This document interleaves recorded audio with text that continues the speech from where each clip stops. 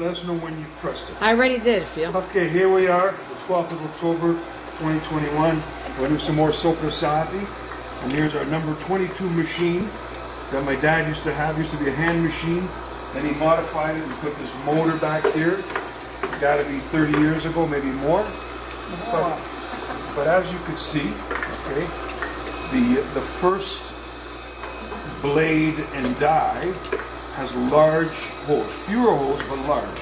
And the meat is coming out quite easily. But you do still have to help out a bit and guide it, right?